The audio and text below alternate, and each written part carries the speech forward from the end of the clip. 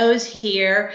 And the great thing about technology these days is that we can watch it in recording. So that's always a good thing. I'm Denise Fleck. I'm the board president of the Gray Muzzle Organization.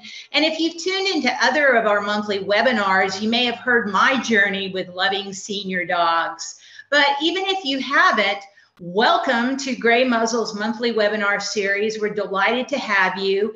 And we like to think of our webinar series as the go-to spot to learn about senior dog care and health, because it's just so wonderful sharing your life with an older best friend. We're really happy to have you with us today.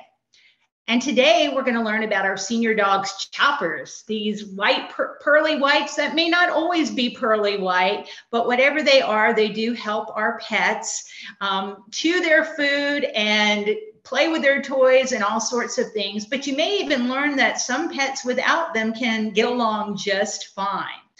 And personally, I know that no matter how good of pet parents we are, dental care is one of those things that often gets neglected. You know, we may be the absolute #1 dog mom and dog dad, but somehow that's the one thing that gets brushed to the side. No pun intended there.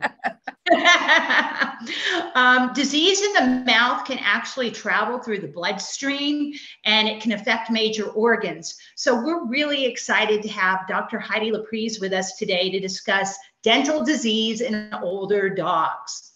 Studies have shown that our older best friends have a higher incidence of periodontal disease, which is an active infection in the oral cavity, and it can impact their overall health.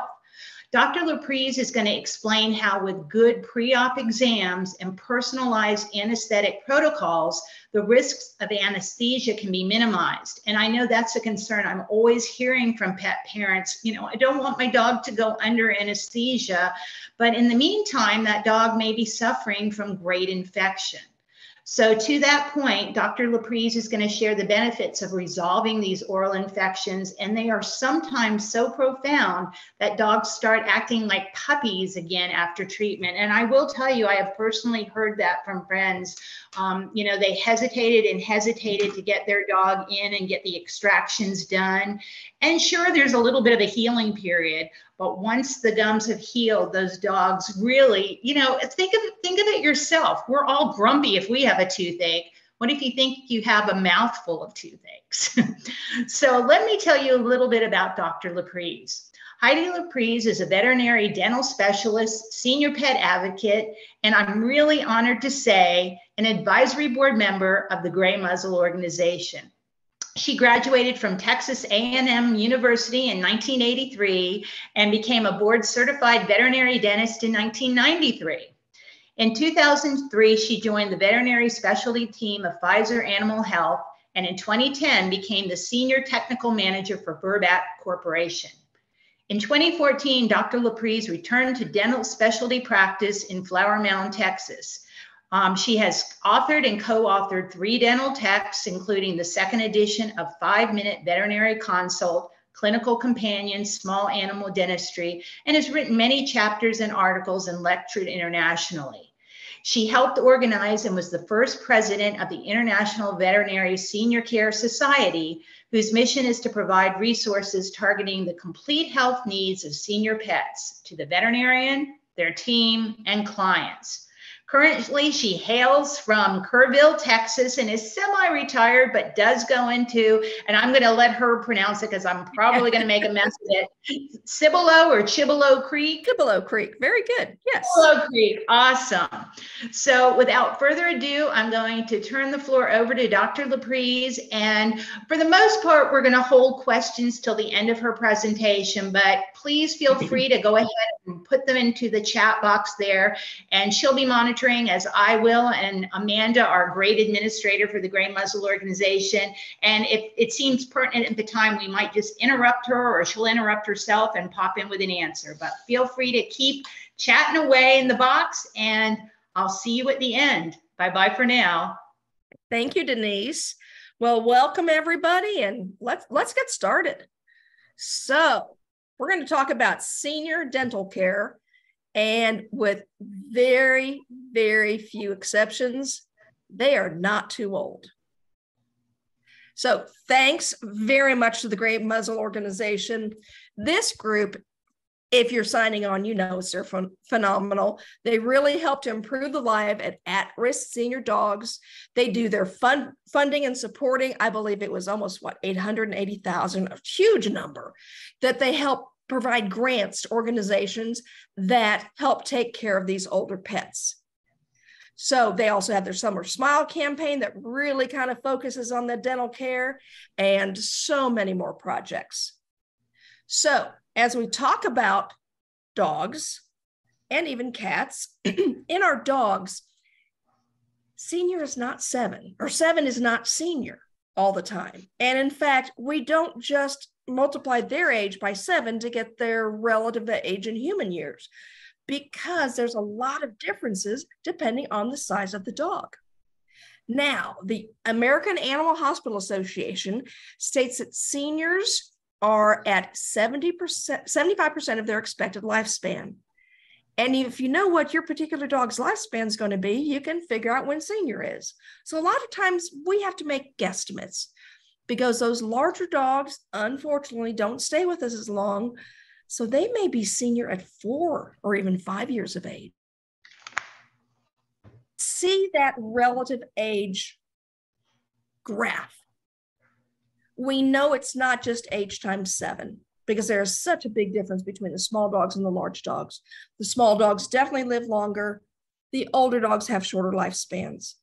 There's even specific breed life expectations that you can look on different websites.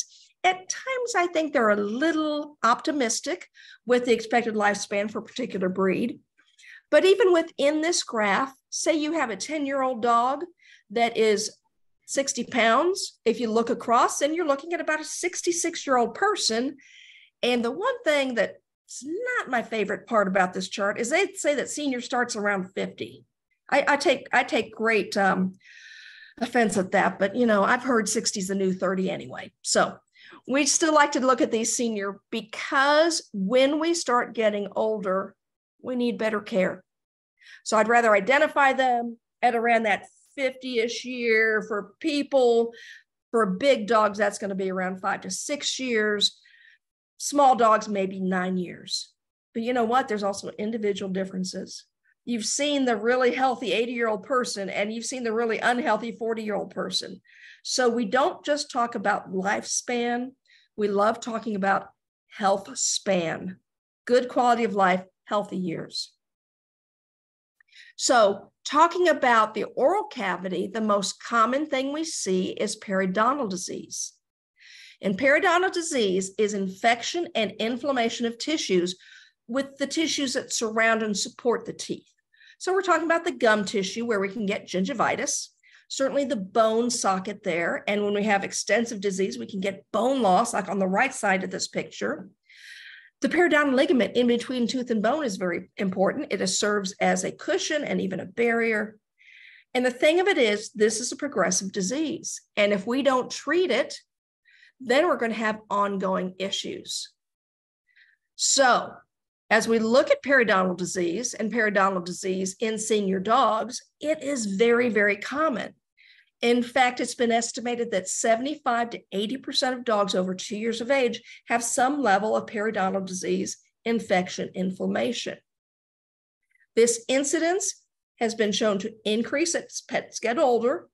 Let's face it, as the teeth are there longer, and if we do absolutely meticulous care with home care and professional care, that may not progress, but typically it does. We also see an increased prevalence, incidence of periodontal disease in smaller dogs, because they have smaller amounts of bone and gum tissue, and where a bacterial destruction of tissues of 2 to 3 millimeters may not make a big difference in the canine tooth of a Great Dane, it's going to make a big difference in the small teeth of a Chihuahua or smaller dog. Small dogs live longer, have more periodontal disease, so we see a lot of small, older dogs with extensive periodontal disease. We'll also see other disease such as broken teeth and even tumors, some type of cancer. So the signs of periodontal disease, bad breath is one of them. Although bad breath can also come from gastric, stomach issues, different things as well. And sometimes this periodontal disease breath happens so gradually that you may not even notice it that much, especially if you're with your pet every day.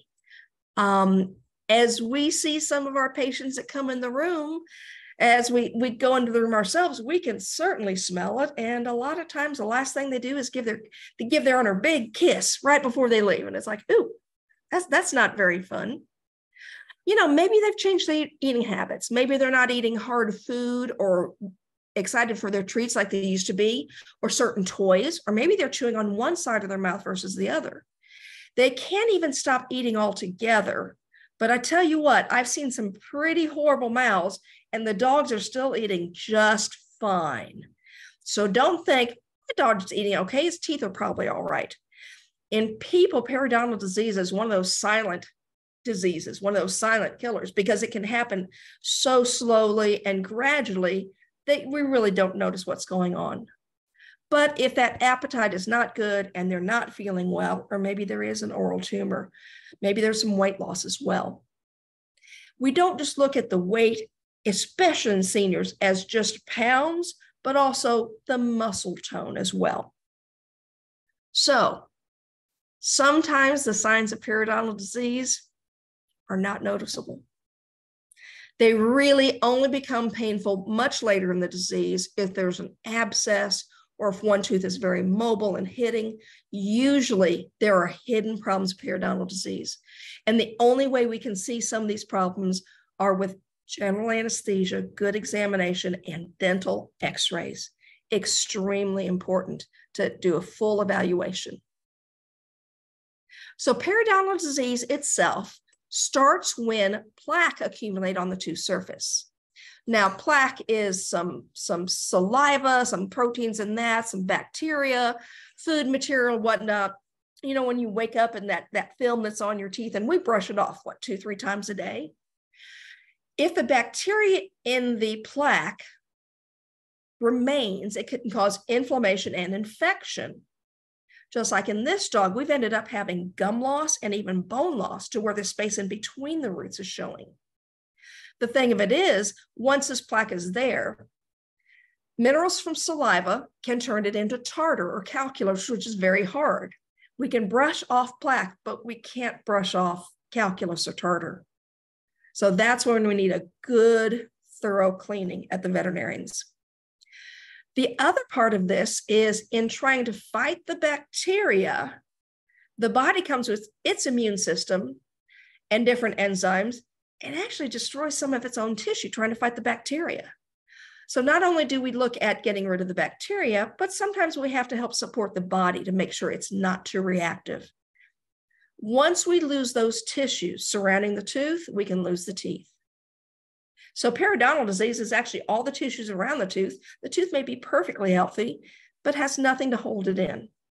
And sometimes when those tissues are lost, especially in the lower jaw of little dogs, sometimes the bone can be at risk as well. So we look at different stages of periodontal disease. Now, it's not just based on how much calculus is there, tartar is there, or whatnot. We actually base it on how much of that tissue is lost, the gum tissue, the bone, the periodontal disease, the periodontal ligament. Stage 1, we may have some inflammation and in fact, a lot of tartar, but if there's no loss of those tissues, then that is stage 1.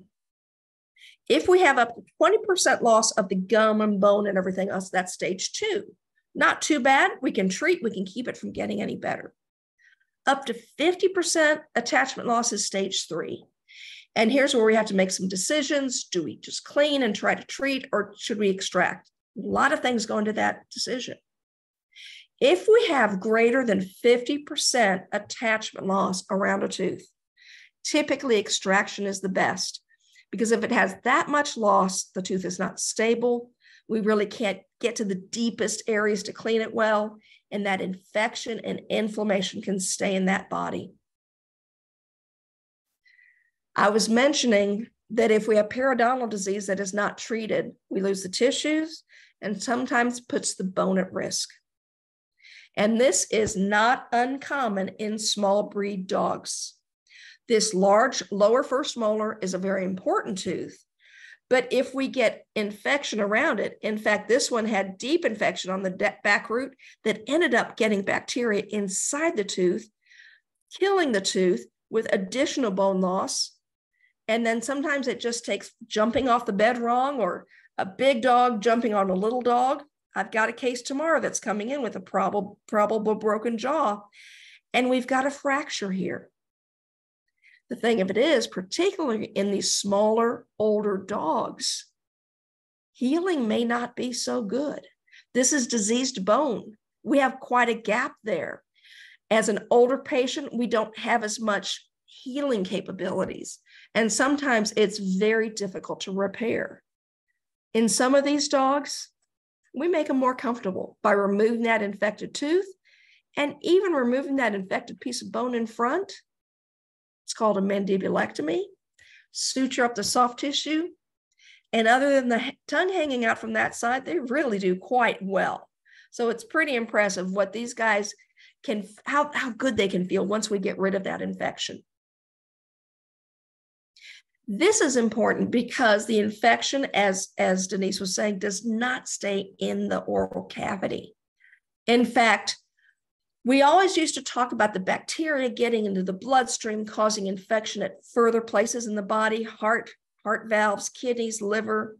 We've come to understand even more. And as I'm getting more interested in senior care, there's a term called inflammaging. Any chronic inflammation that is not taken care of and treated appreciably can actually impact the body as much as bacteria in the bloodstream can.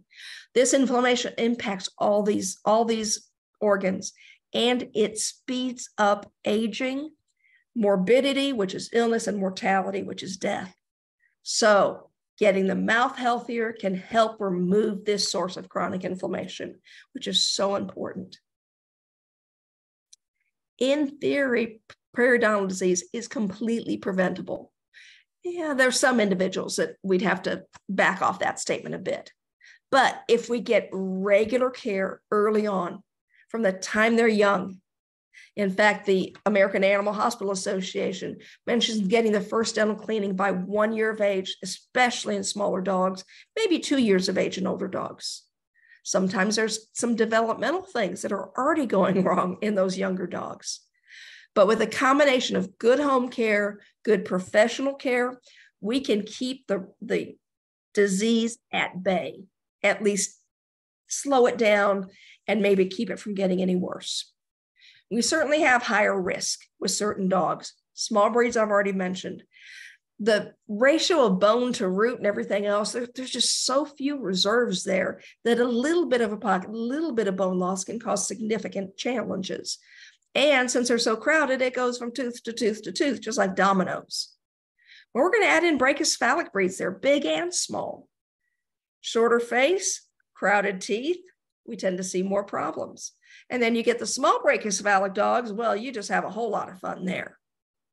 Certainly, if we have cardiac patients, kidney patients, any of those systemic diseases, diabetes has been shown to be directly correlated with periodontitis in people. We need to make sure we keep dental disease at a minimum so these other diseases don't get worse. So, early periodontal disease, and in fact, I usually don't see early periodontal disease. So I took a photo of a dog with a malocclusion, who's a young dog, to show that if you start off early, you can end up having healthy teeth. So if we have just mild changes, moderate amounts of bone loss, maybe we extract certain teeth. And we select teeth to extract at times based on their position. We really like canine teeth, especially since they have such big roots. The roots of canine teeth are bigger than the crowns. That lower first molar that you saw on the x-ray, because it had disease, the jaw broke. We like to keep that tooth really, really healthy. So if there's, that's a carnasal or chewing teeth in the back.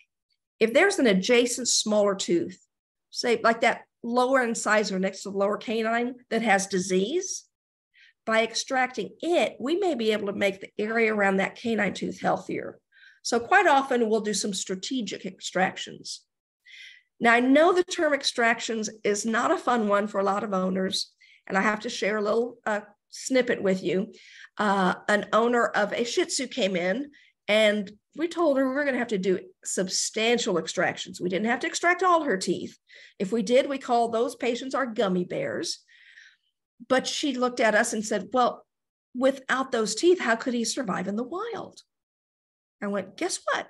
He doesn't have to survive in the wild. You're taking good care of him. He'll do fine without those teeth. In fact, he'll be healthier. So she understood at that point that they're not all just little wolves. We even get certain cases, particularly sent to me, where we might have advanced periodontal disease, but we can do some special procedures. So this is that lower first molar on a different patient, opposite side. This is lower right side. And we have a deep pocket with bone loss on the back side of that tooth. And we have some bone loss between it and the fourth premolar in front of it at the right side of that x-ray, where we're going to extract that lower fourth premolar, do some gum flaps to really clean that out well. And sometimes we can even place bone graft material and get bone to grow back. So sometimes we can do some pretty amazing things. By extracting the teeth adjacent and placing in the bone graft, we can make these teeth much healthier. So we talked about treating periodontal disease, not just to improve the mouth, to improve the entire patient. That oral and dental disease, if we have any plaque and calculus, talk about cleaning out the garbage or getting rid of the irritants. Sometimes we found everything from grass to kitty litter to sesame, just all kinds of things. It's kind of interesting what they accumulate in there. Hair, especially in some of our short-haired breeds. And certainly we want to extract the infected teeth to get rid of that chronic inflammation. Once we do that, once we clean up that mouth, get rid of those teeth that are causing some of the problems, not only is the mouth going to feel better, but the body's going to feel better. The other organs can be healthier. And it's true at that 2-week visit, and I don't get to see those too often, but those pets usually are feeling so much better that at times it's kind of like, I wish we could have talked you into it earlier. Yes, we can have this horrible mouth and take out most of the teeth and pets like a new dog. But what if that dog never had to go through all that infection and inflammation from the beginning? That's my goal. So some other things we see are broken teeth. And dogs have amazing amounts of force that humans don't have. And usually we see a lot of broken teeth with the upper fourth premolar because they're chewing on hard toys. Everything from cow hooves to bones to, if it's got a diameter that's thick and you can't bend it or compress it, it can end up breaking these teeth. Now, the upper fourth premolar is a very common one. The canine teeth are often broken if there's either they're going for something that hits a brick or hits a floor if they're used to picking up things, or even dogs playing together. I've seen the broken teeth of the canines. And then we have our police dogs that break their teeth on certain, perpetrators, maybe even in training. Sometimes we will have blunt trauma to a tooth that cause pulpitis. And that tooth may appear pink initially, but turns a purple or a grayish color. Well, guess what? That purple or grayish color tells me that the pulp is likely dead. And if that pulp is dead, sure, it's not open like this tooth where bacteria can get into the broken open apex, open canal right there. But bacteria can get in from the bloodstream and end up causing an abscess with that tooth too. So again, chronic infection, chronic inflammation. If we have relatively stable pieces, the remainder of the tooth is relatively stable, we might be able to do a root canal to remove the infected pulp and keep the structure of the tooth, even though it's no longer a living tooth, or extraction to remove that source of the infection. Oral tumors are also something we see on a fairly regular basis, at least in my practice, because they often get referred to me. The thing of it is, How early do you think this tumor was found? Not very early. Since they keep their mouths closed most of the time, unless you're going in and looking safely, please, on a regular basis, we probably won't determine that a dog has oral cancer until it's quite large, because they're pretty much hidden, until it's to the point that it's either swelling to the outside or they're so large that they're actually chewing on it and it's bleeding, or they're having issues like that. So good examinations. My seniors really should go into their veterinarians twice a year. You can also look, as you're brushing or something, look for any changes, look for anything that's bad. There are some masses that are benign. I actually had 3 of my 4 patients yesterday had oral masses, and 2 of them I think were fairly benign. One was benign, but very aggressive locally. So we had to do a little bit wider excision. And then one was a malignancy. So surgery can help with some of these, not always. If they're really big by the time we get to them for surgery and they're malignant, we have to get a band of normal tissue up to about 2 centimeters around that entire tumor. And if it's on a small dog, that sometimes can't be done because it would be the big part of the entire face. So early detection is absolutely key. In some tumors, we can use different medications, but usually an oncologist has to go with that. So we know you have concerns. We used to talk about cost concerns, and that certainly is part of it today, because as we're providing better care for these patients, the cost is going up. But to get adequate treatment, it needs general anesthesia. We cannot do even a cleaning and examination without full anesthesia, endotracheal tube protecting the patient's airway, being able to do a complete exam and take dental x-rays, and then certainly any treatment other than cleaning the crowns is going to be up underneath the gum line. And you can't do that on an alert, awake animal, even if they're tranquilized or sedated. We need general anesthesia. Certainly, as our dogs become seniors, some of those risks may increase. And as we look at those, we need to look at each patient individually, and we do. We usually use reduced amount of anesthetic agents. We customize the protocols. We like going with something that has a little bit of pain management as well as maybe a little bit of sedation so they're not too anxious. And we may use specific drugs for specific conditions, such as cardiac disease. We may change the fluid rate depending on the disease. And a big part of it, especially in these small dogs, is the body temperature regulation. I'm going to go back up to the last slide. The purplish thing covering this dog is called a hot dog. And we are very cognizant of keeping our patients nice and warm during their procedure.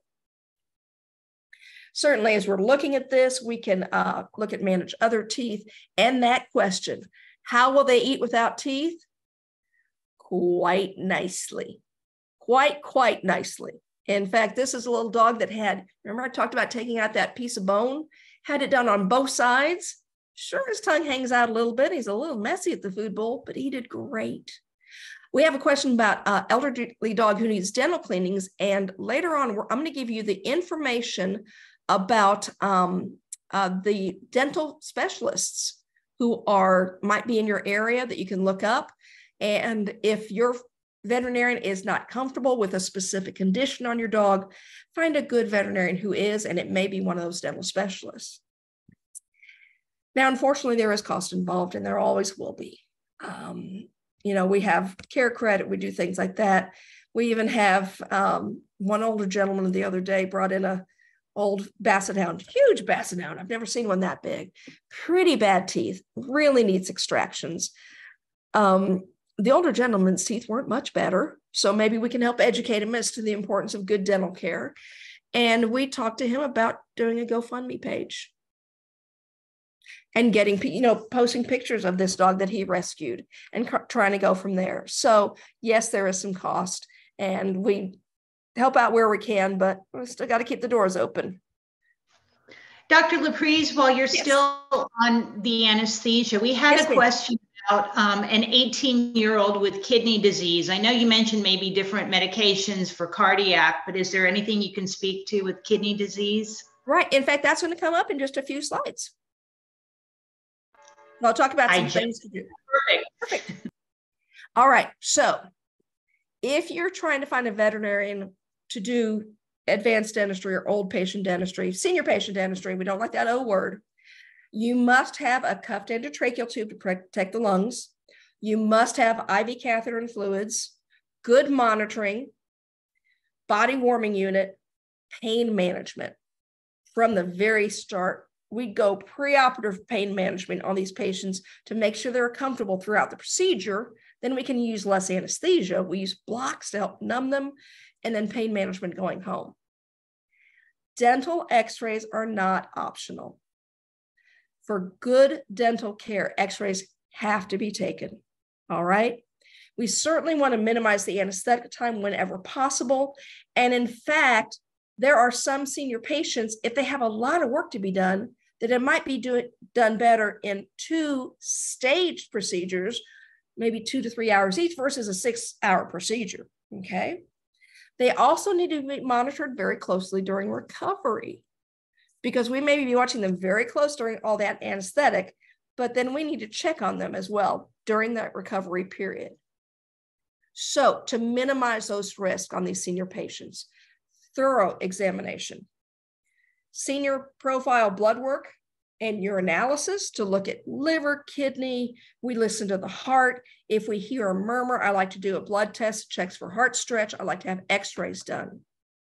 If I have any of these issues that have specific problems, we might have to treat that patient and get them more stable before we can continue on. All right? Because there's a lot of times, there's even studies that have shown by doing blood work on apparently healthy animals, there's problems that are hidden.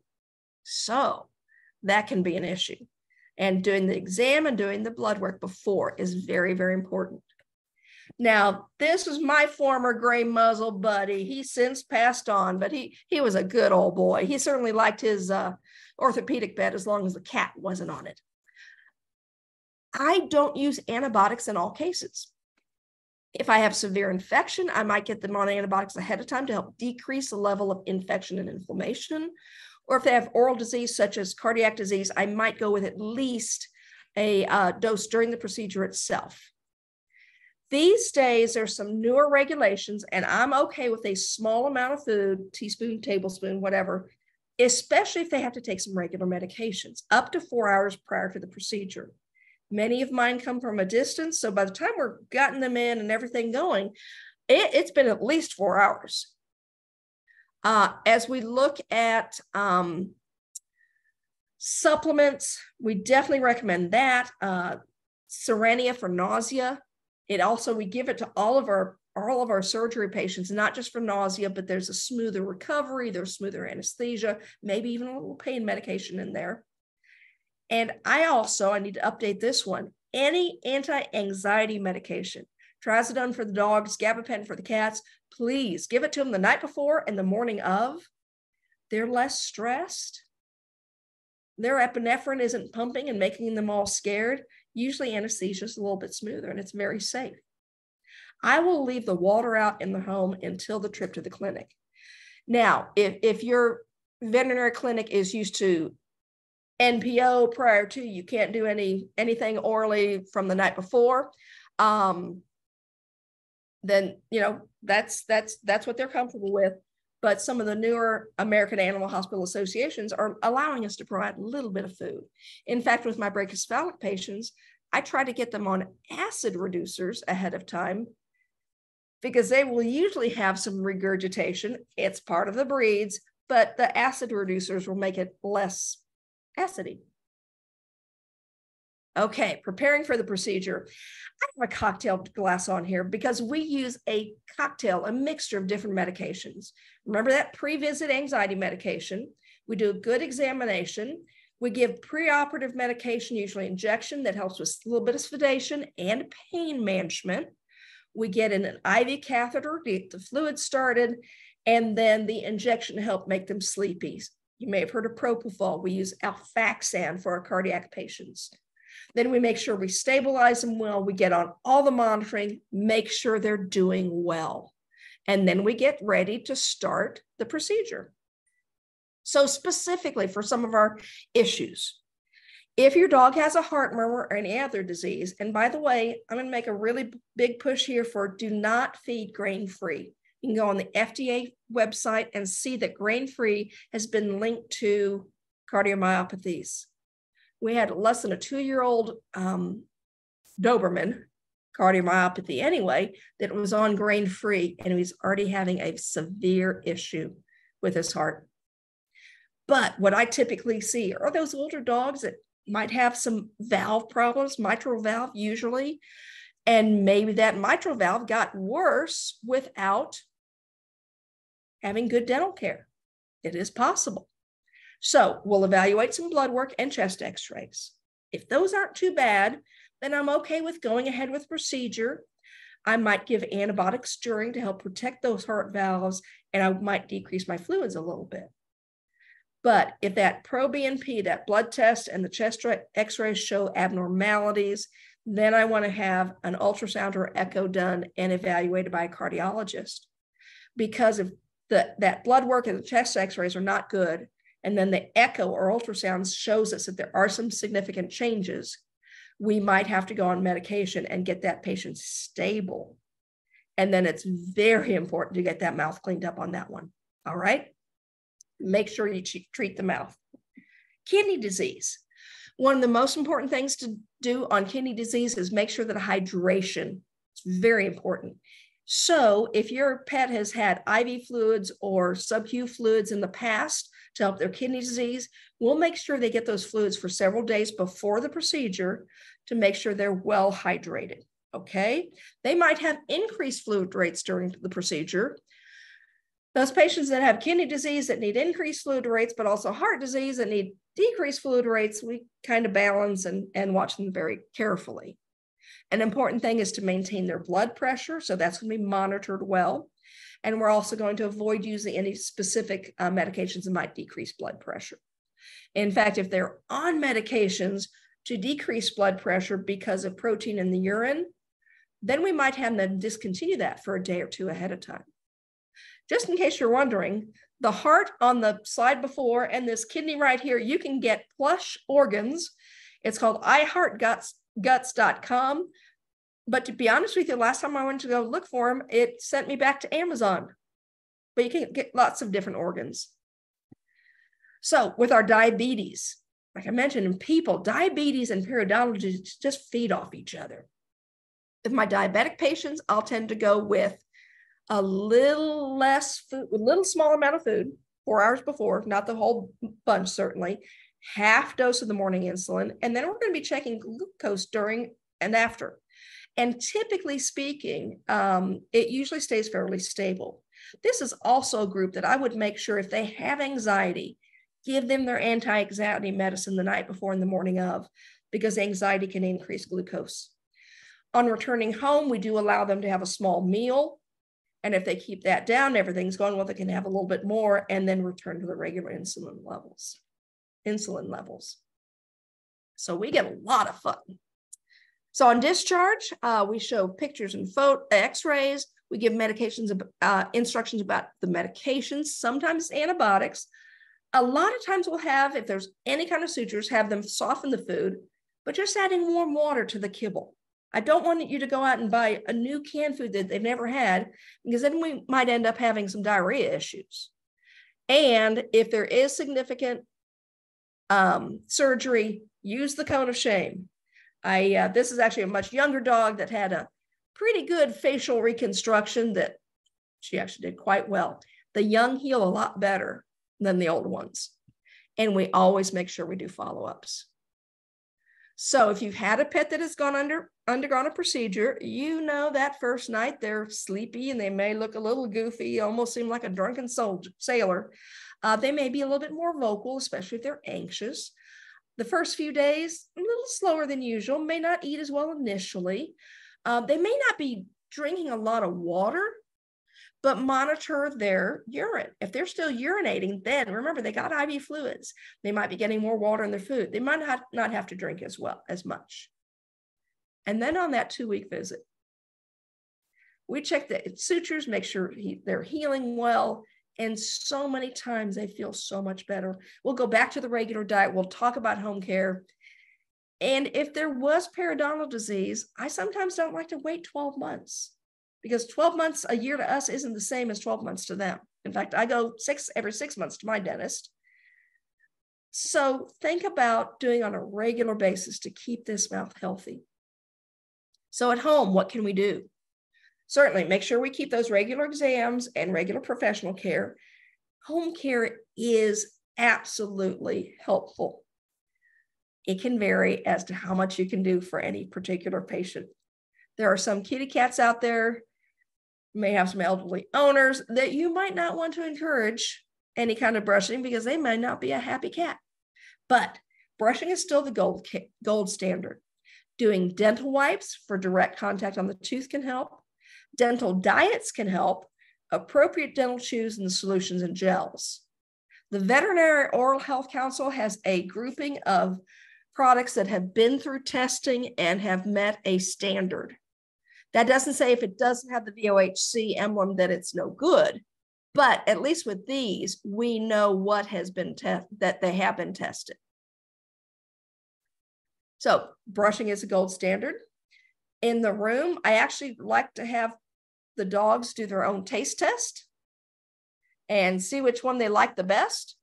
And if they like that the best, then guess what? That's the flavor that we're going to send home. And then start out slow and build from there. Dental wipes, I've become rather fond of, even with cats and small dogs. The brushing, I even like you doing from the side or from behind because coming from the front is an assertive type of motion. So rub the face from behind, use this wipe, pull back on the lips to where you can actually feel your finger touching the teeth. But with a cat especially, pretend you're just rubbing the side of their face, make sure they get a little bit of lovings with it, scratch their chin. See, even cats can let you do some. And keep petting on them, keep telling them what a good kitty they are. And even at the end, he still likes me enough to want a good ear scratch. So home care is possible, and I've seen home care make a difference. Remember, I was talking about those broken teeth? And if they have any kind of chew, make sure they're bendable, flat, that they don't have an diameter they can crunch between those carnasal teeth, those chewing teeth, and solid, solid, solid. I wish I could put my cards by this bin of hard, thick bones. Sure, dogs love them. They taste good. They actually smell kind of yucky at times, especially once they've been chewing on them. We made the slide says, thank you for supporting our dental practice. Give your dog more antlers. That way we can do more extractions and root canals. So watch out for those hard chews. The thing we know is the best senior care we can do is treat every single life stage, no matter what the disease, but especially dental disease. If we get good periodontal treatment and care and home care at a young age, we're going to be less likely to have severe disease older, and we know what impact that can have on systemic health. So good home care, the right kind of treats, regular exams, and we can end up having some pretty healthy senior pets. Because we don't want to just expand the years, we want to make sure those years are healthy years. And I was very pleased. I met with a group that I'll talk about in just a minute that their emphasis was on health span. I went, yes, I've been using that word. I love health span. We want good years, healthy years, free from disease, or at least minimized by disease effects. So Gray Muzzle, a quick thank you, but I also want to introduce this. It's called the Dog Aging Project. And A&M is one of the sites. I believe University of Washington is another site. And it is one of the largest databases out there. You can enroll your dog, any age, any size, any breed. And then you act to help give them information so they can look and see how genes, lifestyle, and environment influence aging. They even have some drug trials. So this is the Dog Aging Project. Here is the QR code that you can snap just right now to get to. You can nominate your dog, all sizes, ages, and breeds. And then literally you partner with this research team as what they call a citizen scientist. You will get surveys about your dog's health and about their life experiences. They will send you for saliva genetic testing, and they may even enroll you to do certain activities and have you report back on performance. So it's just a really neat way that they're gathering a lot of data. And from that data, I hope to work with them and see if we can really get a fairly accurate aging chart. So we can see, where's the outliers? Yes, that Rottweiler may live 12 years, but their average expectancy may be 8 to 9, that type of thing. So it's just a really neat project that I've gotten into. The other thing I want to share with you is the website for the American Veterinary Dental College. Here's another QR code for that. If your veterinarian has some anxiety about dealing with an older pet with issues, there are many dental specialists. We're kind of busy these days, but that's okay. And they may not be in your area, but talk with your vet and say, if you're not comfortable doing this, are you comfortable with referring me to someone who might be able to provide this care? And the specialists, the diplomates around the country, they have a listing so you can see if there's some near you.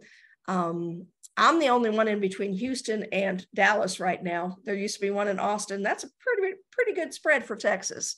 So I'm keeping, I thought maybe I wouldn't be quite so busy in my semi-retirement, but you know what? Every day I go in, we're able to help other dogs and cats. So I still enjoy what I do. So with that, thank you and Denise and everybody, and let me go to the chat room and see if were there any particular questions? Yes, there are a few that you may have touched on some of these, okay. But here's one. Are there any diets, foods that tend to accelerate and or retard periodontal disease? And in that same vein, somebody's asked about some of the additives to the water and brown algae. Yeah. So as we look at the whole spectrum of the things we can do at home for dental care, my take usually is if it's really, really easy, that probably tells us the absolute effectiveness of that way of doing it. If it's more challenging, it's probably more effective. So the most challenging, daily brushing, is going to be the best. Adding things to the water certainly can help. Now, one thing we always like to tell people, if you're adding it to the water and it masks the odor, but the disease is still there, still get regular exams. I mean, let's face it, we brush and floss and we still go in for cleanings, right? And then as we start going for certain chews and the diets that have either if it's a mechanical due to crunching, you have to make sure they're actually crunching it, not swallowing it whole. That's important. In fact, any new chew device, whether it's a rawhide or a special chew like Oravet chews, things like that, I make sure you sit there with them so they don't swallow it whole, number one, and make sure they have plenty of chewing time.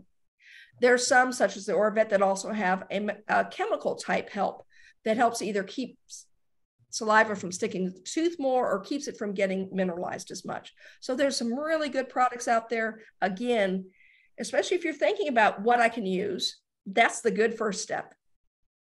Start with some home care, but continue with good professional care as well. Great. Thank you for that. I have another question here. My little Chihuahua is 16 going on 17, and as you can imagine, his teeth are terrible. He is also in cancer remission from lymphoma, and his cancer journey took the priority over his dental health. Yeah. Now he is really in need, and I'm concerned that anesthesia could somehow set him back on his cancer journey remission. Any concerns for dual diagnosis pets getting dentals? Typically not. Although the anesthesia itself is a stress, and let's face it, there's always risks. You can never guarantee that everything's going to end up okay. But living with that amount of infection, I'd be more concerned about that setting off the body for long-term issues. I would say talk with your oncologist. talk about, or your veterinarian who did the work with the lymphoma, maybe some preoperative antibiotics, certainly blood work, everything else. And then you might try to find someone who has more experience or more comfort and maybe can minimize that anesthetic time. But once they get those teeth out, sometimes it's night and day. It's really something. I mean, we often take things from our own perspective and how we would be embarrassed and, miserable in certain ways about not having teeth, but our pets don't carry that baggage. And it's, yeah. And you know what? They smell so much better for kisses. They do. Yeah. They do. Yeah. Sarah says she's recently adopted a large husky from the shelter. They estimated him at 9 years old. He has bad breath and at least one discolored tooth, but he eats well. She's concerned about him going under anesthesia. They don't have a regular dentist, so she's concerned about finding the right dentist. So should she go to that website you gave us? Certainly go to that website. And it's kind of funny. We were talking about adopted adults before we started the seminar. And if they look pretty good, they're 2. If they look kind of older, they're 7. And if they really look old, they're 11. So we don't know exactly how. The bad breath and discolored tooth, I think there is the probability we need to make sure that everything's okay with that. The eating well, yeah. A husky's going to eat good with half of his teeth hanging out. It's tough to get a husky to stop eating. Sometimes poodles will stop eating with periodontal disease, but not too often. Talk with your veterinarian and say, okay, I know that, since he's old, as a 9-year-old husky, that is not young. You are correct. But let them know especially if it's a discolored canine tooth, and I told you to extract it if it's non-vital, they may have someone that they do refer to. Okay, so check that out, ask questions, and then look around. And thank you for adopting a large old dog. We're all happy about that. Amanda, do you have any different questions over on Facebook, or have we covered them? I don't see any questions on Facebook right now. Okay, so I'm going to put someone wanted to see the link for the vet. This is the American Veterinary Dental College, AVDC. You can go on there. Number one, it has some excellent client education information on there, but it also has a listing of all the veterinarians who are board certified. Okay, we got another one pop up here. What is recommended in an elderly dog who needs dental cleanings but has had a bad reaction to anesthesia in the past? So the important thing is that we review what was used in the past and see if there may be a correlation with a particular drug. We might have to alter the type of medications we use, or use a little bit less, use things that we can reverse. I just happened to see that was a doctor. I don't know if it's a veterinarian doctor, could be a real doctor. You're a real doctor too. It's a vet joke. So I like using medications that I can reverse, so the effect is reversed, and certainly keeping them as light as possible during the procedure itself. And good local blocks to help numb things. Oh, you are a people doctor. That's okay. We'll forgive you. Good blocks, make sure that they're doing blocks to help numb the area so we can keep that anesthesia as low as possible. And usually you can work with issues. That's good to know. That's good to know. Well, Dr. Heidi, what I really enjoyed about this was that you talked to us in a user-friendly fashion for those of us that aren't people doctors or dog and cat doctors. I think most of us were able to comprehend and understand that. And I've got 2 new words for the day: mandibulectomy and inflammaging. And I might have a little inflammaging myself. So I was so excited when I started getting again into the senior care, and I was looking at all this inflammation. I just came up with a new word, inflammaging. And then I found out people have been using it for about 10 years or so. So awesome. Well, thank you so much. It's great to hear how excited you are, when you're able to help a pet. And I hope all of everybody listening here today will be more excited about trying to take a role and be proactive in helping their pets too, because it's a great thing to have them around. And as hopefully most of you know, Gray Muzzle is a nonprofit ourselves, and we give grants annually to other 501(c)(3)s specifically for senior dog programs. Unfortunately, we don't give to individual people, but we have a grant cycle once a year, and we just gave out this year's grant almost $850,000 to 90 shelters and rescues around the country and in Puerto Rico. But we couldn't do any of this without all of your support. So thank you so much. Please go to our website, go to the resources page, and under events, you'll be able to shortly find the recording of this particular webinar and others we've done. Sign up for our e-news, and Heidi alluded to it earlier, but please be on the lookout during mid-August. We are going to launch our Summer Smile campaign, which we do every year to raise money specifically for dental grants at those shelters and rescues, because it just makes those pets so much more adoptable. People know what they're going into, or maybe they already have that clean breath and pearly whites, but if not, they at least know what to expect with that pet.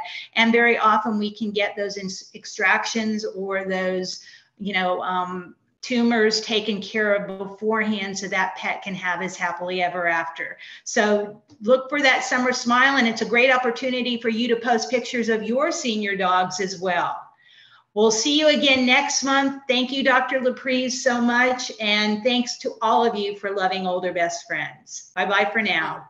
Or as I said in Brazil this weekend, ciao, ciao. Ciao, ciao. Bye-bye. Bye-bye.